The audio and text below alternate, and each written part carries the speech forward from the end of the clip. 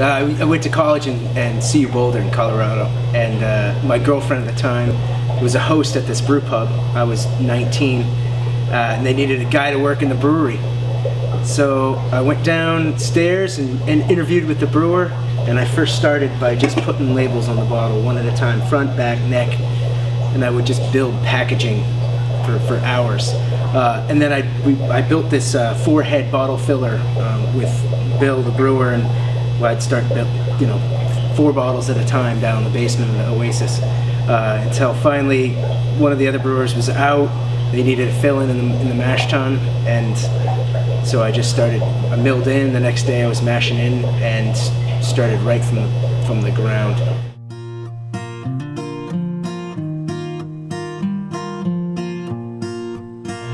In early 1991, the brewing scene in Boulder, Colorado was just beginning, and all these great brewers had started. New Belgium and Odell's, and there was a bunch that came and gone since then.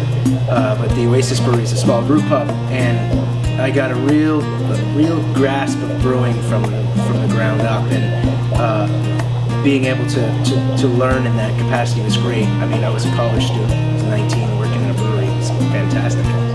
I had Hodgkin's disease when I was 21, which is a lymphoma, and I had treatment in Boulder, and then I came back home to recoup and just kind of start over and to figure out where I wanted to be. I started working at the Sebago Brewing Company in Camden. I was the head brewer there for 2 or 3 years. And while I was at the Sebago, it was a different type of brewery. It was an English-style brewery, a Peter Austin system set up by Alan Pugsley, Ringwood ale yeast. It was just a totally different way of producing beer that I was used to. So I had 2 styles of beer that I knew how to make, or 2 traditional operational styles of beer. And I learned how to manage a brewery and the operations of a brewery, and the business and the people, everything that I really enjoyed.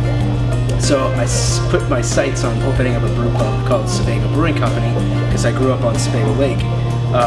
And I had the brewing knowledge, but I wanted to figure out how to bring the whole brew pub situation together. So I worked at Chili's at the main mall, and corporate restaurants, a great place to learn how to manage restaurants and learn how systems work. And that's where I met my partners, Brad and Tim. Great guys, hard workers. When you work with somebody in a restaurant environment, you really get to know them as their work ethic, their ability to handle stress, how much fun they like to have, and we like to have a lot of fun. So it really worked well. We opened our first brew pub in '98, and ever since then we've gotten better, we've grown, we always like to have a good time. When we first started, Brad and Tim and I were kind of on this tear. We opened up 3 brew pubs in just that many years. And so all of a sudden, when you have a management crew that we had, we always wanted to provide opportunity for growth in their careers. And John and Tom, our brewers, they wanted some opportunity to grow. And so, where are you guys going? What are you doing? How am I going to grow, in my career? And so we were growing rapidly to create jobs for people. I mean, literally, I'm not saying that, just saying we wanted to make sure we maintained and we were a viable company that people would come to. Now, I guess our challenge right now is growth, and I don't like growth for growth's sake, because then you're just buying things to catch up. I can't stand that. I like to set up a plan and kind of work off that and set some goals for people. It's just makes it a lot easier for, we have 150 employees, so you just gotta make sure everyone's in the loop. We will never sell this company. We'll have Sebago forever. And we've, been asked that.